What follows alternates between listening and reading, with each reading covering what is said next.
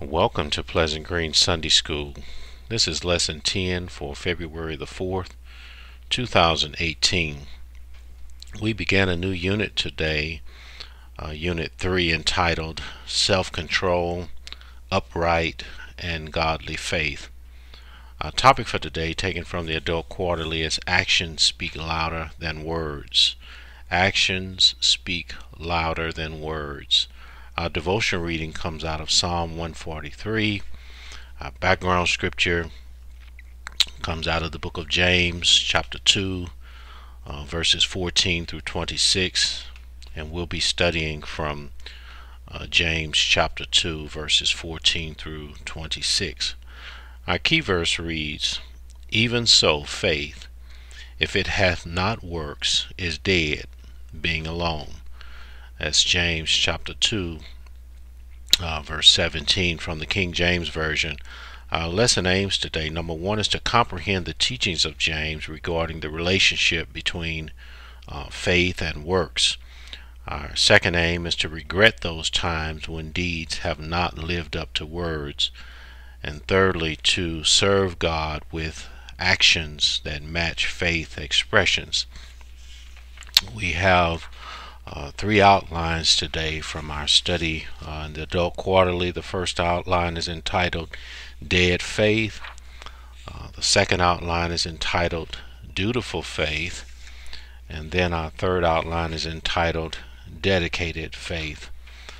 I thank and praise God today for this privilege to be able to share another Sunday school lesson with you today. We certainly thank God for what we are learning through the Word of God, through our faith, and through practical application.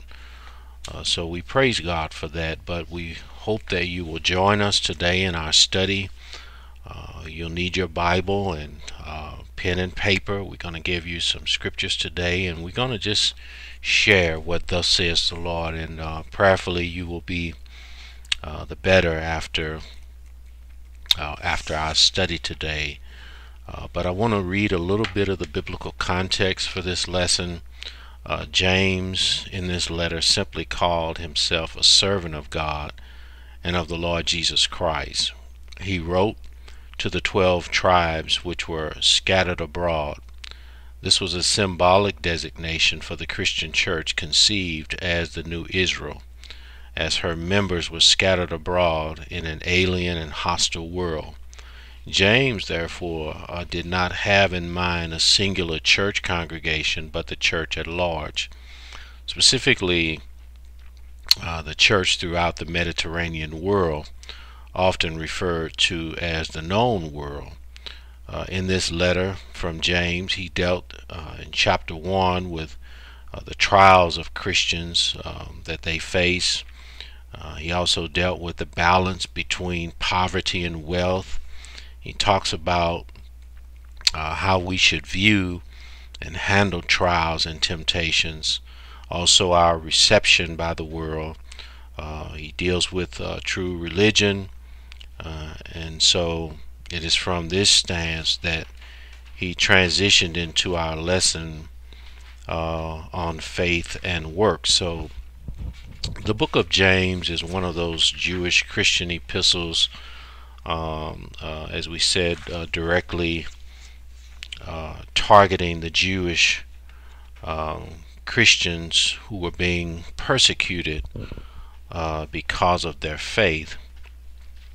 But we want to note here a couple of things that, as we saw this term about the Jews being scattered, I want you to turn very quickly with me to Acts chapter 8. There was some reference given in our study as to what was happening in terms of the Jews being scattered. But Acts chapter 8, verse 1 The Bible says, now Saul was consenting to his death. This would be Stephen.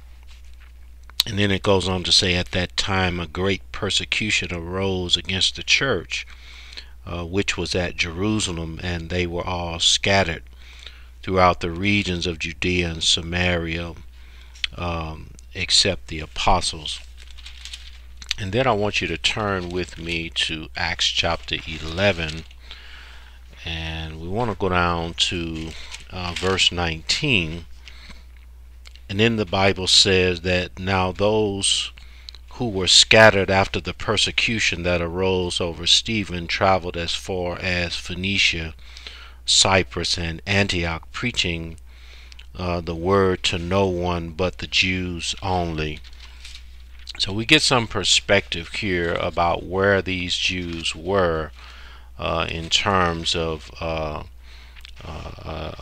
geographical location that James saw fit to write to them, to encourage them in their stance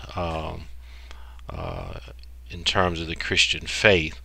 And so we want to keep that in mind, but we also want to make mention that there were two of the original apostles of Jesus are named James. So we want to focus a little bit about which James we are talking about. So the James who was the brother of John was murdered by Herod quite early in the history of the church, too early for him to have been the author of the book of James. I want you to look at Matthew chapter 10 verse 2 and also Acts chapter 12 verse 1 and 2. We won't have time to go there today, but you can get some reference as to which James we are referring to as the author of the book that we are studying. Also, the other James was the son of Alphaeus. You can see that in Matthew chapter 10 verse 3 is a possibility, but his lack of mention in the New Testament, aside from the list of the 12 apostles, makes him unlikely as the author of the book under consideration. And then most likely this book, the book of James, is the one or the son of Mary and Joseph, who was the half brother of Jesus. I want you to look at Mark chapter 6 verse 3. And so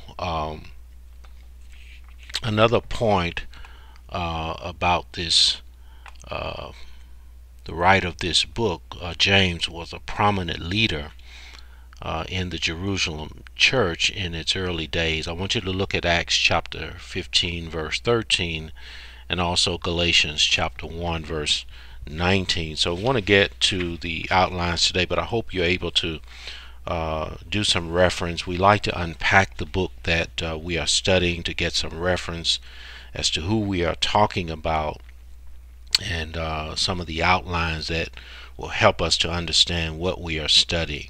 So we want to begin from the first outline of our lesson today, taken from the quarterly.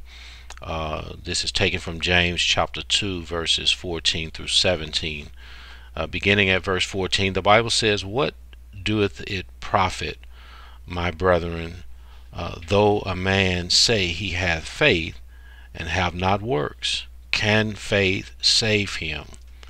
And then verse 15, "If a brother or sister be naked and destitute of daily food, and one of you say unto them, Depart in peace, be ye warmed and filled, notwithstanding ye give them not those things which are needful to the body, what doeth it profit?" And then verse 17, "Even so faith, if it hath not works, is dead, being alone." So we want to get into this discussion about our faith and also our works, and get some perspective here about what James is talking about here in terms of works associated with faith. Before we get into this outline, I want to read something to you that I hope will be helpful as we dig a little deeper into this word faith. So it is usual to analyze faith as involving three steps: knowledge, agreement, and trust. First is knowledge, or acquaintance with the content of the gospel. Second is agreement, or recognition that the gospel is true. And third is trust, the essential step of committing the self to God. These steps go together in the sense that there can be Christian faith only when the gospel is known and its truth is accepted. I want you to look at Romans chapter 10 verse 14. So John Calvin defined faith as a firm and a sure knowledge of the divine favor toward us, founded on the truth of free promise of Christ and revealed to our minds and sealed our hearts by the Holy Spirit. So what James is doing here throughout the Bible, we are taught, as Paul wrote, that we are saved by God's grace and not by any work we can do. I want you to look at Romans chapter 3 verses 21 through 31, Galatians chapter 2 verse 16, and also Ephesians chapter 2 verses 8 and 9. So James was not contradicting the teachings of Paul, but was adding depth to the doctrinal stance. So here we get an understanding that genuine faith has genuine results and makes the difference in what we do and how we do it. True faith has to manifest itself in deeds, for if we really believe in God and love Him dearly, we will follow His commands. You can see that in John the Gospel according to St. John chapter 14 verse 15. So if a person says that he or she loves God but still mistreats the people encountered daily, is the love of God really present? I want you to look at the first epistle of John chapter 4 verse 20. And I know that I'm giving you a lot of scriptures, but we want to be able to get some perspective, some biblical perspective about what James is doing here.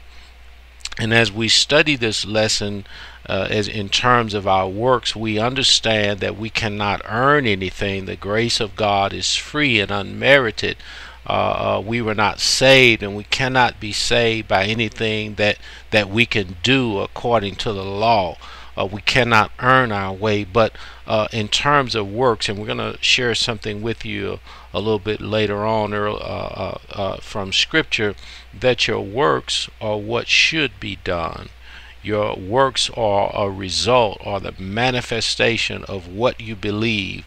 How can we see the faith if it is not manifested into our works, if you will, or our characteristics, or how we do things and what we do? So this is what the lesson is helping us to understand, that our actions speak louder than our words. How we say, how we love the Lord is manifest in what we do. How we treat one another is a manifestation of our faith. So we're not earning anything by the works that we do. It is what we should be doing.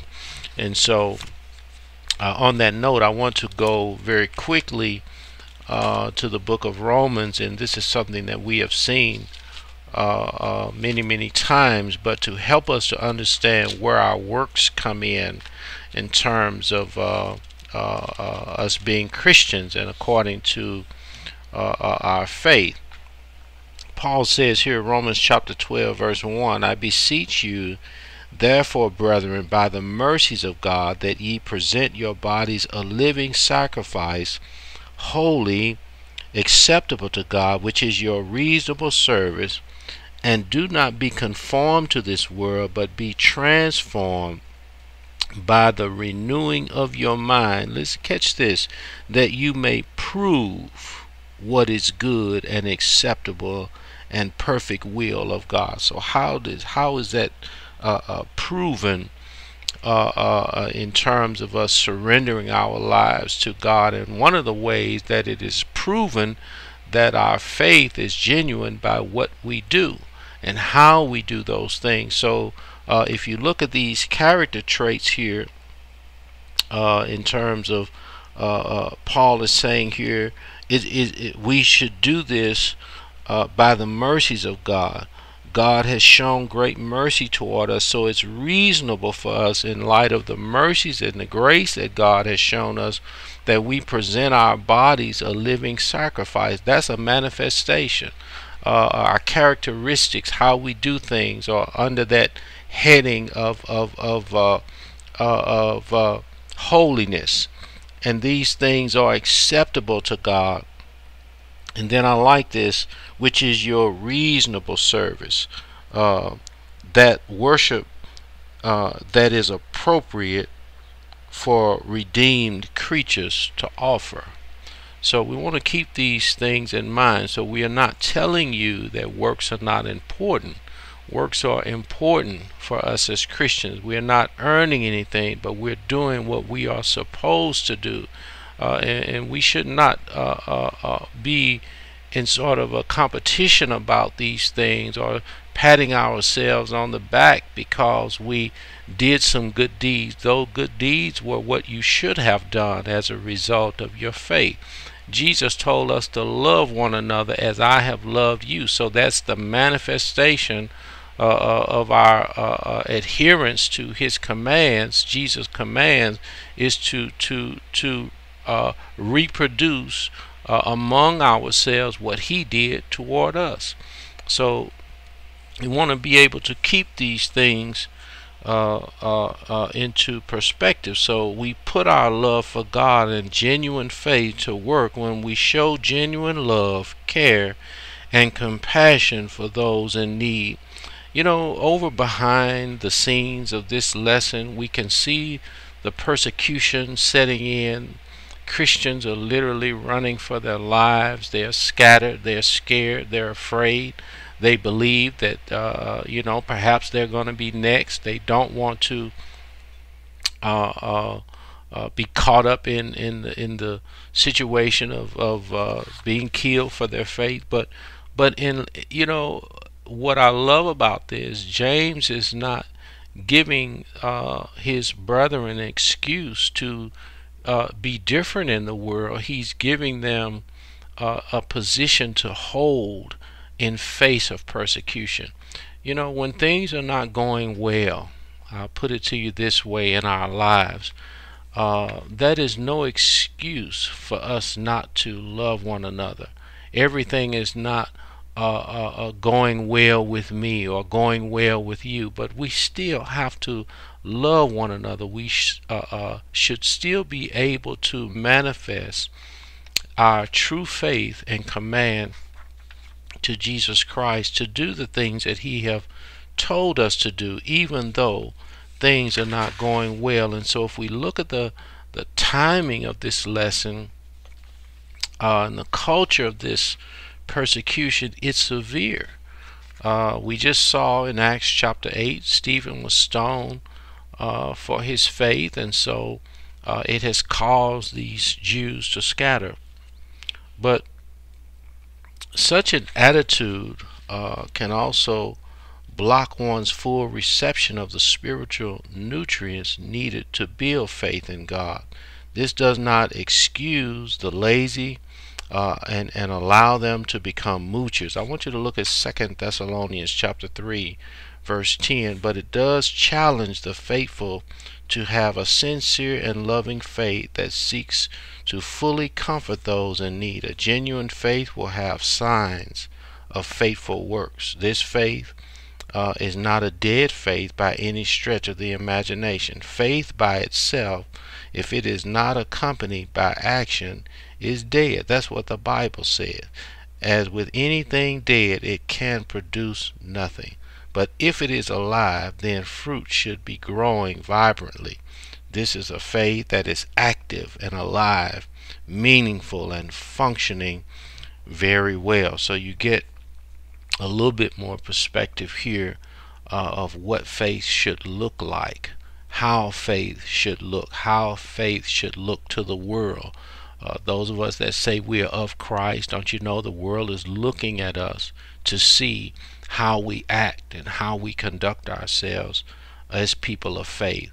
So that's very important, and I believe that James is really digging at the substance and the foundation of who we say we are. and how we are to conduct ourselves. The question is asking accordingly, have you ever had an opportunity and the resources to help someone but chose not to do so? Was there any spiritual conviction? We should never feel comfortable in not helping, not helping our brothers and sisters in Christ. When you have a little time, you should read the 6th chapter of the book of Galatians. It tells us that we should do good to those, especially those of the household of faith. And so I believe and I see in this lesson that, again, as the Jews are being persecuted, James is still calling for unity amongst the brothers and sisters. Those of us that say that we are going through things, don't you know we need one another? This is not a time for us to alienate one another and to be at odds with one another. We are going to need one another, whether we think so or not. Our trials are spilling over into others' lives, and so what I mean by that is that we are needing the assistance of our brothers and sisters. So what affects one affects us all, and I believe that's where James is going here. So we are convicted sometimes by the Holy Spirit when we don't obey the commands of Jesus Christ, when we don't do the things that we are called on by God to do, and we have to repent of those things and then get back to obeying God.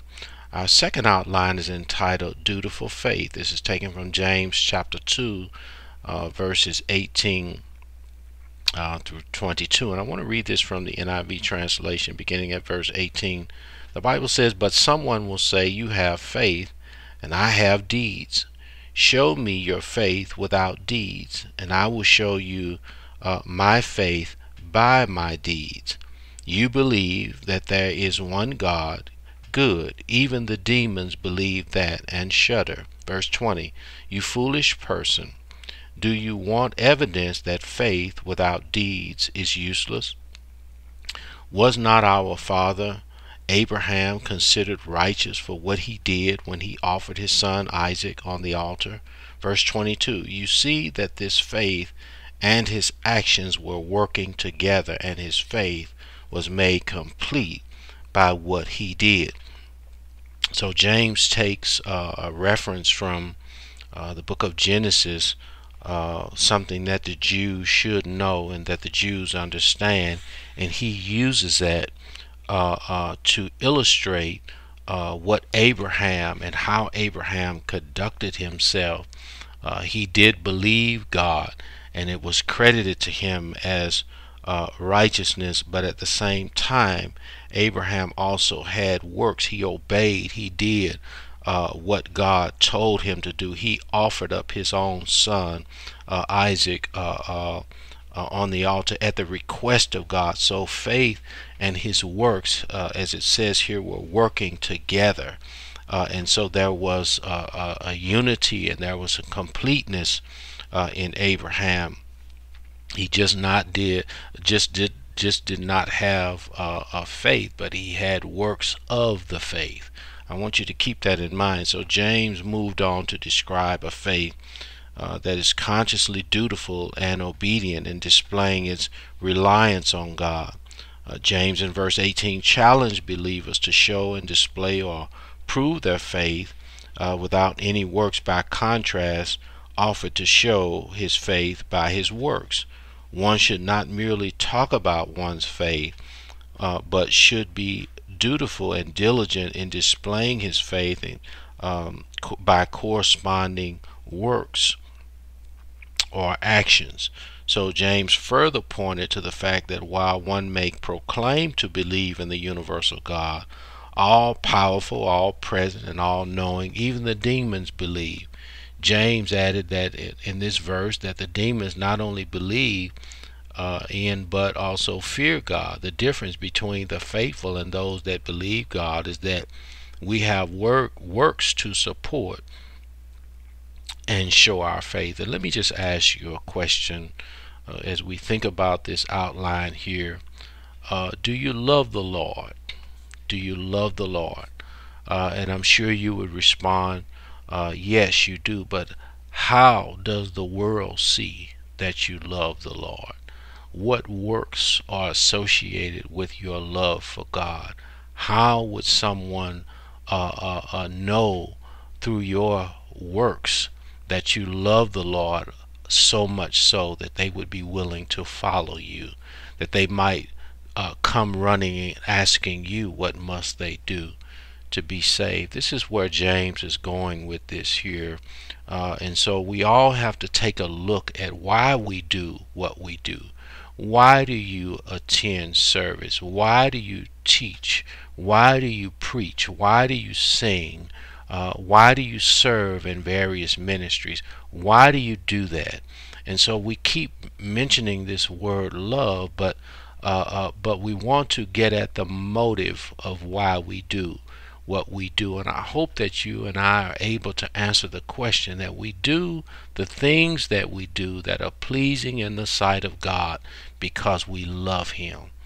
We have not seen God at any time, but we love Him.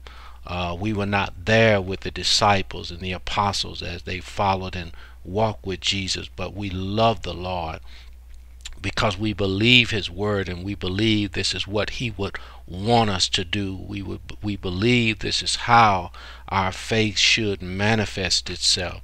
And this is what James is really probing at with his brothers in the Lord, is to not just say you believe, but let your works be the type of works that speak to the faith, to the love that you have, and the trust that you have in a faithful God and His Son Jesus Christ. Another question is asked in the quarterly: what actions might we consider to be good examples of works based on our faith? I want to share some other scriptures with you today. I want to read just a little bit of Ephesians chapter 4, but when you have a little time, I want you to read Ephesians chapter 4 verses 1 through 32, and also Ephesians chapter 5 verses 1 through 21. But let me read a little bit of this from Ephesians chapter 4,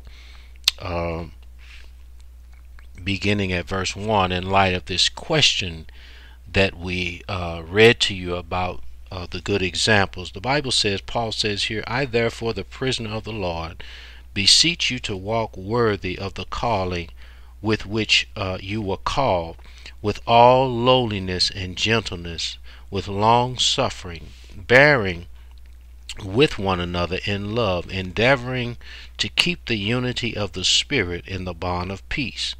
There is one body and one Spirit, just as you were called, in one hope of your calling, one Lord, one faith, one baptism, one God and Father of all, who is above all, and through all, and in you all.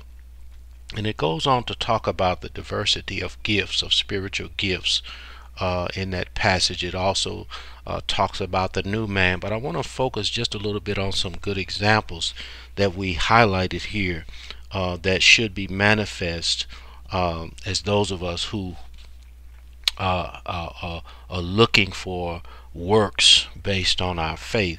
Paul highlights lowliness, humility, in other words, gentleness, long suffering, bearing with one another in love. And I like this in verse 3, endeavoring to keep the unity of the Spirit in the bond of peace. That is something that is so needed in our culture today, unity and peace with one another. But how would the world know that it is possible to attain such a peace and such a unity if they do not see it in the Christian, or those of us who say we have the faith? I want you to think about that. But as we get into this last outline taken from James chapter 2 verse 23 through 26, we have many scriptures that we have shared with you that will certainly start you on a study path.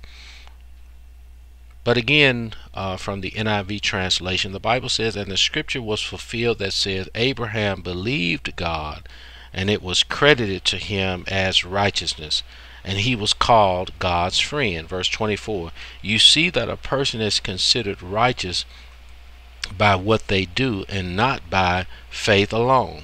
In the same way, was not even Rahab the prostitute considered righteous for what she did when she gave lodging to the spies and sent them off in a different direction? As the body without the spirit is dead, so faith without deeds is dead. Again, another Old Testament scripture that according to the law that James uses, that he gets out of the book of Joshua chapter 2 verses 1 through 13.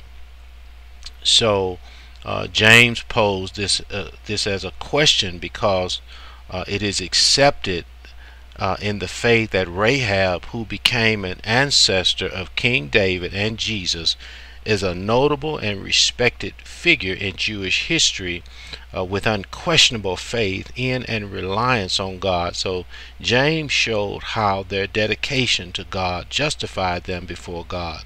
So to close out his argument, James hit hard with a comparison to the body. There is no life in the body when the spirit leaves, just as with faith there is no life if works are not present. And then the last question, share ministry work and ideas that show your dedication to God and justify your faith in God. I certainly hope and trust and pray that you have received something from this lesson today to help you understand how works fit into or along with your faith. How does the works fit in accordance with your faith?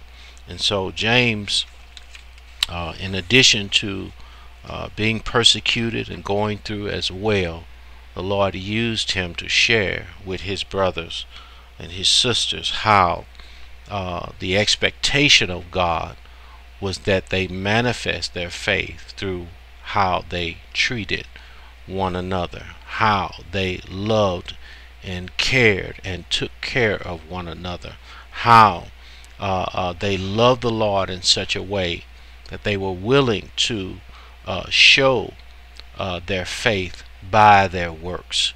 So I want to keep those things in mind. I hope that you understand, and I hope with the scriptures that we have given that they will be a blessing to you.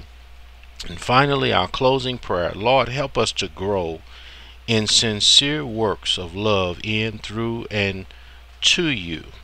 May our works draw people to you, and we pray that our works speak so loudly that there is no questioning of who we serve.